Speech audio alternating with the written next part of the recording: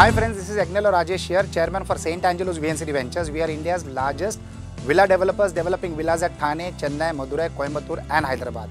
Advantage of buying villas with us is, we give you rental returns after you buy the villa and the maintenance is zero. You don't have to put money nor efforts to maintain the villa. Where progressive rental returns ensures that after you buy the villa, EMI or the loan repayment for the villa is offset by the rental returns that we generate. For more details, visit us on www.savvglobal.com.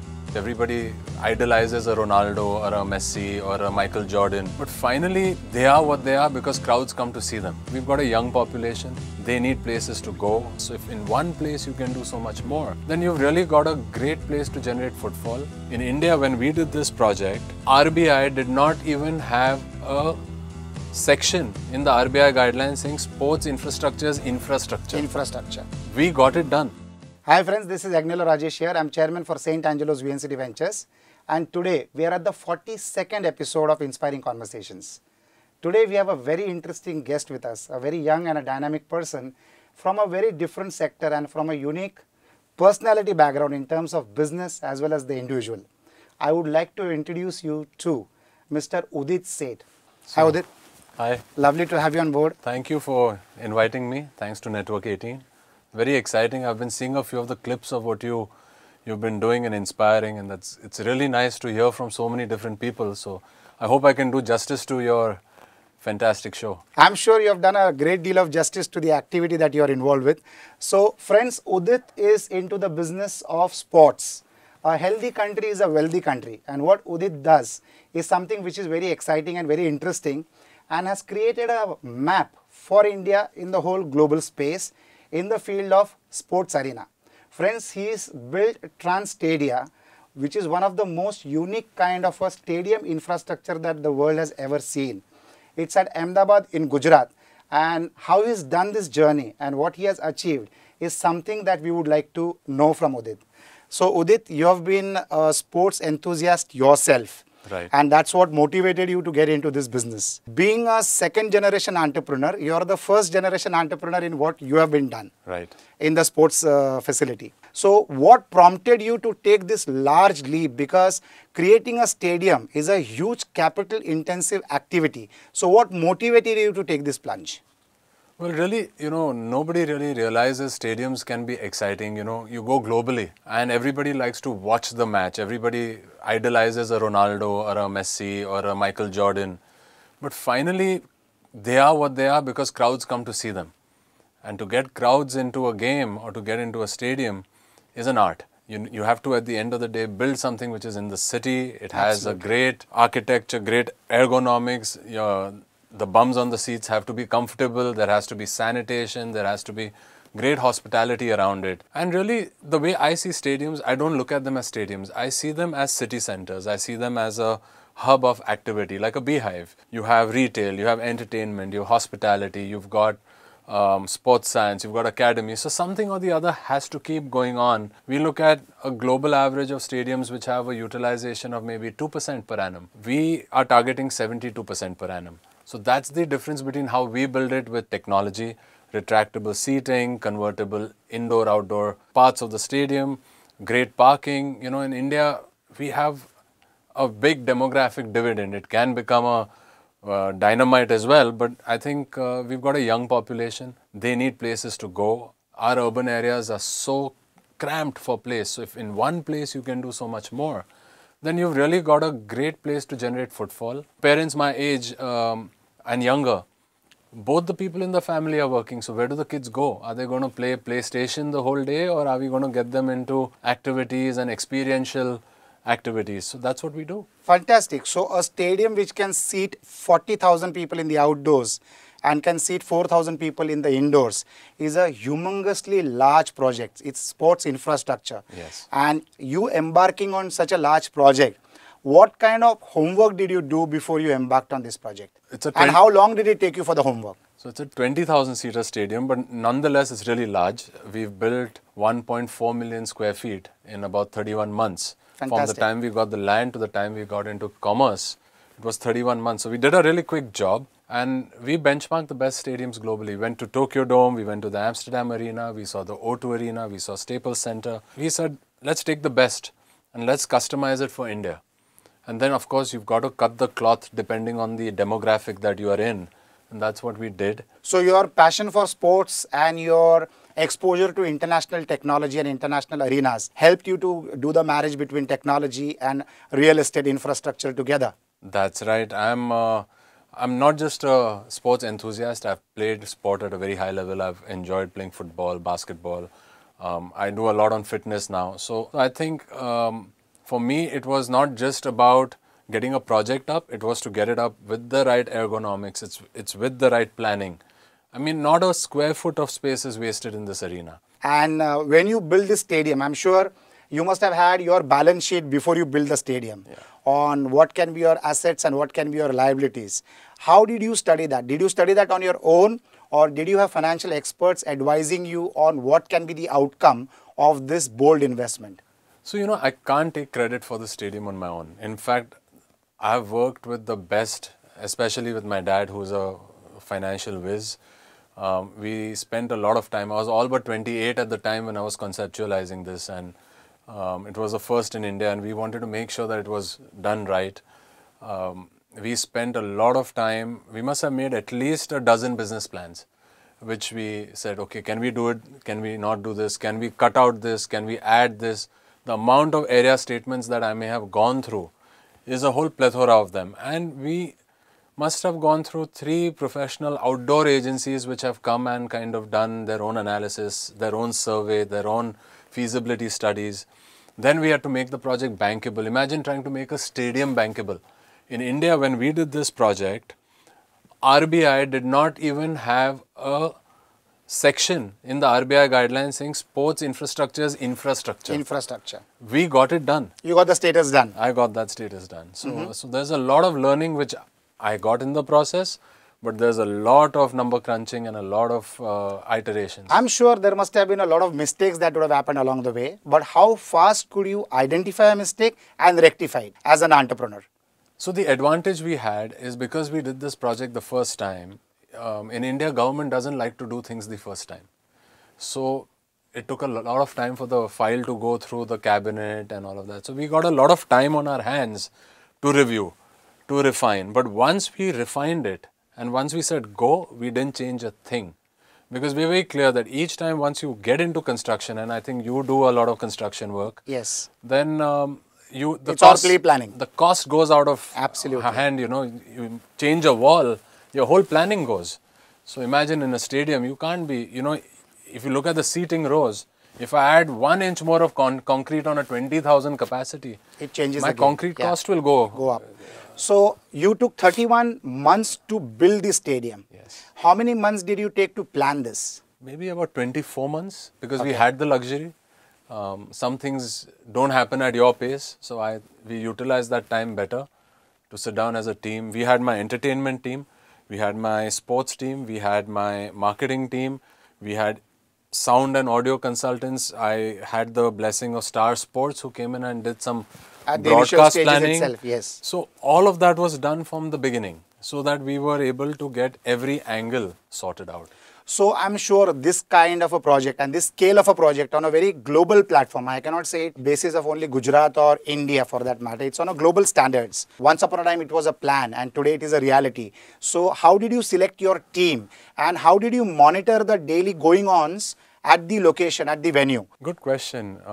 This sector didn't have players in India, and the only person who was actually aligned with this was our technology provider from UK, Paul Fletcher. Paul Fletcher and Transstadia Arena, which is their company, and Miller Homes, which is the architect, they've done more than 2 million seats worth of stadium design and execution. Fantastic. That's huge. 2 million seats worth of work. So we used that experience, and then we got on the best in hospitality, the best in project management, and the advantage I have is I'm from the auto sector. We plan every rupee, every paisa. We do our material planning well in advance. Precision engineering. So the amount of money we saved in procurement, the amount of time we saved in getting things in the supply chain properly is all the advantages we took from the auto sector. As far as the team, we had a project management consultant on the ground. We had a separate contractor. We had a separate quality team.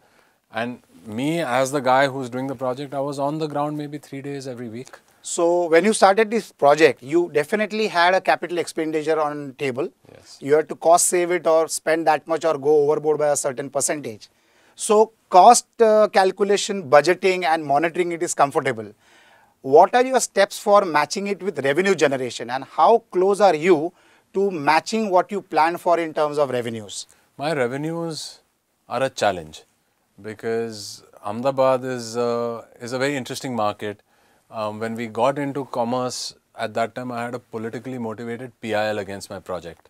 So I couldn't go and market it because I didn't want to be on the wrong side of the court. Though we knew there was nothing that's going to happen, you can't piss a judge off, right? Absolutely, absolutely. So Especially in a democracy. Absolutely. So we went, we started it, but we were very low on making a noise. So has it delayed your revenue calculations by some certain period of time? We are behind maybe by a year and a half maybe. I could have done it a lot faster. So I think a few things have slowed us down, but I think after we are now the home of all the major leagues except IPL. Everything else is at the stadium. We are the host of all the entertainment. 75% of all the conferences and events, MICE events that happen in Gujarat happen at our venue. Fantastic. We are the preferred venue of all events by the government of Gujarat. Fantastic. So now people know us. So, like I know that in a theatre, your least revenue is from the telecast of those movies. Correct. But your majority of the revenue comes from the shopping centers, the food courts and the food facilities around. Right. So, what percentage of revenue do you build in the stadium other than the sporting activities, but which happened because of the sporting activities? See, sports does not make money. Yes. Very clearly. Yes. Sports is an aggregator. It brings the footfalls. It gets the footfall. And how do you leverage those footfalls? Yeah, so you got to sell them food, and Gujarat is a dry state. Absolutely. So people love eating. People love to get out and eat. People have 2 dinners in the night. They'll eat at 8, they'll eat at 11:30. So you've got to be able to cater to that taste. You've got to get the right kind of ambience out there. Maybe 15 to about 18% of our revenue is from F&B and banqueting, which is a very major part of... Balance, you also create events other than sporting activities at the venue? Of course. We've done a A.R. Rahman concert at a large scale. We've done stand-up comedy on a small scale. So, we've done the whole bunch of events. And I think events is very important because it also gets you the non-sport. In India today, the people who don't like sport or don't watch sport or live sport are a lot more than the people who like live sport. So you've got to get them into the facility, and they are also a big target for us. So you've got to balance sport out. It can't just be sport. So when you have an infrastructure which has got an expenditure every moment, and time is a perishable commodity, so your expense gets incurred, but your revenue depends on the opportunity. Yes. So how do you make sure that you are maximizing your revenue so that you can offset the expenses? How many days in a year should such a project be occupied to break even and make decent profits? Our target is to hit about 240, 260 days of utilization per year. And it has to be a heady mix of sport, non-sport activities. We have a club, we have club memberships, they drive a lot of revenue for us. And finally, the members are very important because, even if you have 10,000 families, that's 40,000 people. I'm a 20,000-seater stadium. Only they can buy all the tickets. So I have to create a fantastic environment over there which is catered to them. And we plan a full plethora of activities. It cannot just be sport. So you are also focusing on events. How much do you believe in collaboration, and what kind of revenue can be brought in with the right collaborations? I think... Like a UFC happening in Ahmedabad. I think collaborations are the key. I don't think we can do everything on our own. Absolutely. And we shouldn't. Absolutely. There is a lot of innovating thinking out there. Absolutely. From small events to large events. And I think it's important we welcome them. We tell them, please come, do your event here. I'll do an event for vice chancellors. I'll do an event for PTAs of schools. And I'll do it for big channels like yourself, So it's important that we get everyone in there. Fantastic. Friends, you would like to know this, that Udit has become the first mover advantage guy in this beautiful country of India with such a large population, which can definitely play sports and become one of the best sporting countries in the world. But we need infrastructure like what he has built in Gujarat, Transstadia. And he intends to replicate and multiply these kind of facilities across the country. I would like to ask you, Udit, how are you going to leverage the kind of experience that you have got, because you have been there, you have done that, you have actually implemented and over-delivered what you promised to the government of Gujarat and to the people of Gujarat and the people of the country. So how do you plan to leverage this knowledge and create multiple opportunities for your organization? I think the sky's the limit, really. You know, in a market like India, we are young, we are looking for new activities. I think sports is coming up in a big way. Entertainment still hasn't taken off because live entertainment doesn't have venues. What we're planning to do is, and what I am doing is, I'm in touch with about 6 to 8 state governments. Okay. We're talking for multiple city developments, and we don't have to go the mega infra model in all the cities. Okay. You can cut them, you can make them larger, and I've learned so much from here. I can possibly do this same project now at 2/3 the cost. Fantastic. In other locations, because Fantastic. we've learned where we can save money. The money. And there are a lot of entrepreneurs who are actually scared of working with the governments. So the idea of taking land from the government and developing a private project on it and being exposed to activities like a PIL, which you have already faced in your journey, what is your advice to entrepreneurs about working with government organizations and government owned assets? I think government is great at capex, and government is not the best at most efficient at OPEX, operating expenses. So one should work very closely with them. They are today the largest event organizers in the country. Absolutely, unlimited budgets. They keep doing a lot of things. Absolutely. The tourism department, the industry department, I can keep going on. And therefore, to collaborate with them is important. They're also the biggest landlord in the country. Absolutely. Now, if you go to a private sector and try and take land from them, they'd rather build villas, they'd rather build houses, they'd rather build commercial infrastructure. So I think it's important, in my sector at least, to collaborate with government. It also helps us build very long-term relationships with them, because they will be coming here and doing events. It also helps in tax exemptions, which is a great saver. It can help in many exemptions. Okay. It depends from state to state, what budgets they have. They can give you a subsidy, they can give you power at concessional rates, they can build the overall infrastructure around the project and facilities to reach it better. Yeah, absolutely. When we did this project, and when we finished it, for example, the retail rentals which were there at X became 4X. Fantastic. The land value which was at X became 2.5X. So such projects actually not only develop sports and entertainment, they are actually urban placed projects. They develop city centers, they develop lifestyle, they develop communities. So even the government is interested that please come and help me. I know what I can do, but you know what you're doing the best. And there are so many defunct stadiums in India today. So friends, apart from Transstadia and the sporting activities, Udit is also involved in the business which his father has started and which has got a great history to itself, Setco. And Udit spends 1/4 or rather more than 1/4 of his time even at Setco. And I would like to understand what is the new that you added in Setco, and if you can explain to the viewers what Setco is all about and what is the new that you added to the enterprise other than what your dad has done. So I think Setco was a very well-oiled machine when I joined, and my dad's built the business from scratch. It's a leading clutch manufacturing company. We're a tier 1. We supply to all the truck manufacturers and tractor manufacturers in India. And it's a near monopoly business. It's a listed entity. So when I joined the business, I started as a trainee. I went through the ropes. I spent a lot of time in the market, in the transport nagars, because that's where you change the clutches. You meet the mechanics, you meet the garage owners, you understand their problems. So I spent a lot of time in R&D. I've spent a lot of time in service of the business. And I think what I've brought to the business is a lot of process orientation. I believe I've been able to build in good HR practices, helped it grow, because I think without good people you can't grow any business or even plan any business.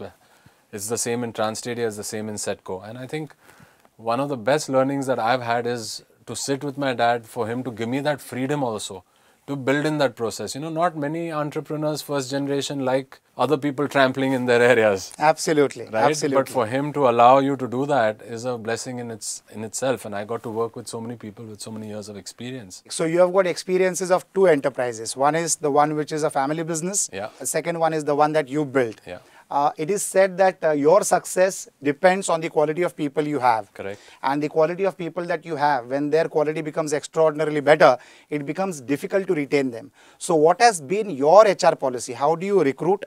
How do you train? How do you retrain? And how do you retain talent? When we are out there, first of all, we only recruit if we can't find a roadmap for an internal resource to grow. Okay. And I think it's very important, and many organizations in the speed of growing sometimes compromise that time that is required for the management to spend time with other management to help them grow. And I think there's got to be a quid pro quo. I think the people who you work with also have to show that energy, that enthusiasm, that fire in their belly to want to actually take up more. In Setco, for example, we had the legacy team, and then we had a lot of new team that was coming in. For us, it was important to also train them. We put them through all the best training programs and a lot of internal training. So not only did I get involved, but we got our board directors involved, we got our advisors involved in 1 day, half day, 2 hour, 3 hour training programs that are required. And I think one of the important things is that you spend a lot of money on training. You know, there's an important saying. There was a conversation between a CEO and a CFO. The CEO wanted to spend a large amount of money on training people, and the CFO asked a question. What if the person leaves? But the CEO then turned around and said, but what if we don't train him and he stays? That's more dangerous. That's more dangerous. So absolutely. You've got to invest on training. You've got to invest on development of people. And I think organizational building would take up about 70% of anyone's time. And if you don't give that time, you're not doing justice to your people. Fantastic. So what type of a leader are you, Udit? I am a participative leader. If you ask me if I have a team of people who come into the meeting. I like to keep meetings short, but I like to keep them with a small group. But I'd like to listen to people. I want to know what they have to bring to the table, how they can contribute, what their aspirations are. Because we've recruited people for their intelligence and not to take instructions and to listen to a monologue. There has to be a dialogue. And that's my way of working. I take decisions, but I'd like people to really participate and feed me. I don't know everything. They know a lot more than I do. So like Dhirubhai Ambani believed in hiring people smarter than him but under his control. So you believe in the same philosophy, I guess. He is far smarter, and look what he's built, including this place. So I mean, there is how do you monitor comparison. the productivity of your team? We have very clear KRAs and KPIs that we have. These are very common words used, but we work very closely with our team members to set goals. Is there anything unique in your review mechanism? It's not unique, but it's one thing that we are very clear about, that we don't rate people on how they are to me or how they look or how they come across. It's more on what's performed, and I think that's important. Fantastic, fantastic. Business is a very interesting journey, and it's all about decision making.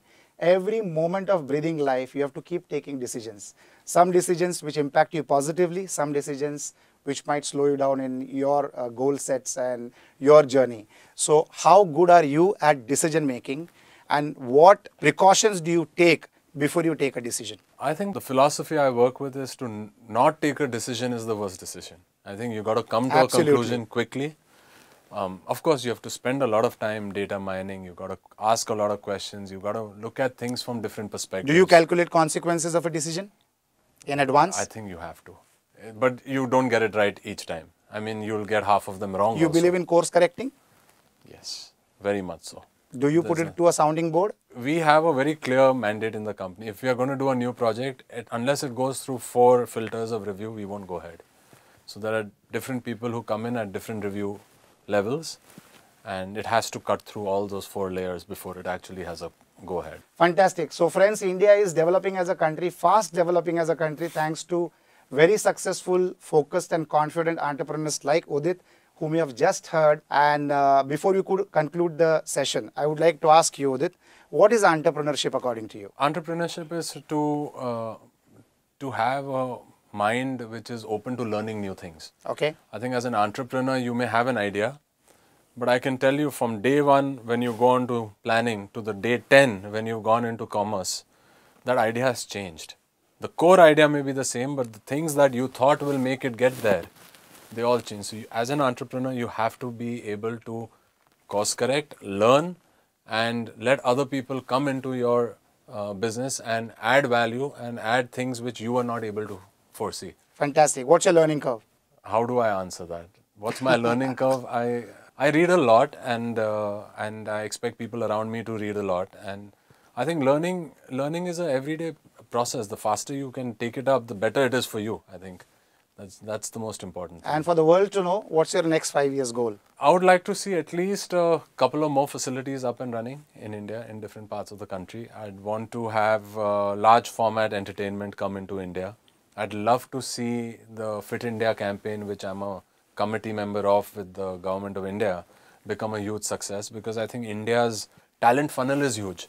I think we need to make the funnel larger. And channelize it. And the Fit India movement, which the PM launched about a couple of weeks ago, is all about that. Fantastic. So as Transstadia, we want to build city centers, but we want to also build the backbone of sport.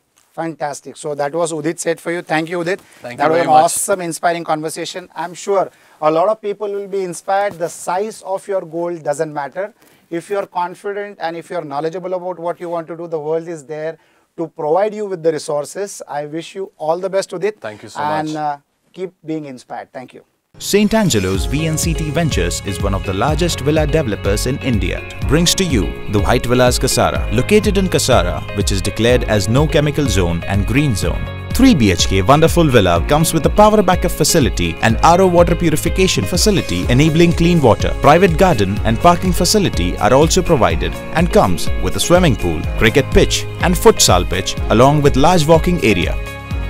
Designer Villas comes with land ownership, 360-degree lush green view, very near from Mumbai and Thane, 1.2 kilometers away from Kasara local railway station, adjoining to Mumbai-Nasik highway, assured rentals with zero maintenance, high capital appreciation expected in coming years on this road, 20 feet double height living room, world-class materials with best amenities. The work of the White Villas Kasara is in full swing and possession with all amenities is expected by 2020. So grab the opportunity and do your villa booking today. Call us on 9011223344 or visit us on www.savvglobal.com.